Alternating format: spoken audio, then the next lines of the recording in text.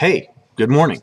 Kevin Mullet coming at you with another quick thought. So I was talking on Twitter with a couple of my friends there, and we were talking about this concept that I had yesterday, and I just want to tell it to you really quick here. So what I was going to do is at the social media seminar that I had yesterday, I was actually going to have what I refer to as a Clout table.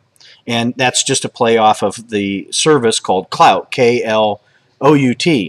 And it could be Clout as well. But the idea was I was going to set up a table that was very specific just to the people that had the highest clout. So in Eventbrite, I could see who had signed up already, and I could have went and run a test against their clout, put their name in, their Twitter handle, and found out what their clout score was. And I was going to have a little table around, and I was going to add candy to it and put some perks on that table, put a big sign on it that says, highest clout, and maybe have a concierge sitting there while I'm giving the presentation, ask them if they want anything, really hype it up, just to make the point that while we may not like it, and it may not be a reflection of reality, the truth is that some businesses are and will continue to give people preferential treatment and things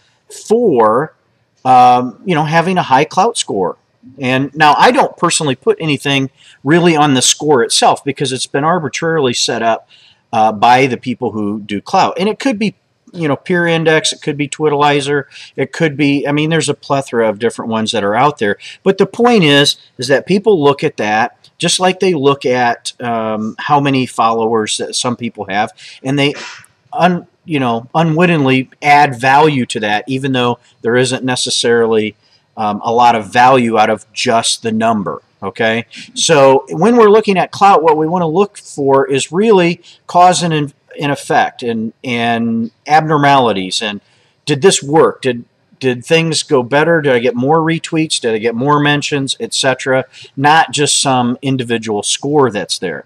So anyway, just wanted to, for the people that I'm talking to on Twitter, I'm pointing over here because they're over here on the Twitter, and I just wanted to basically touch on that point that that's what I was going to do, is have this table set up, really play it up, so I could talk about the fact that, again, some businesses are going to be utilizing this as a form of giving people benefits, comping in rooms, stuff like that. So, hope this helps you. I am Kevin Mullet. Last time I checked, I don't know where my stuff is, so you'll have to take my word for it. I'm with cirrusabs. We help people with serious solutions for a webified world. Have a great day.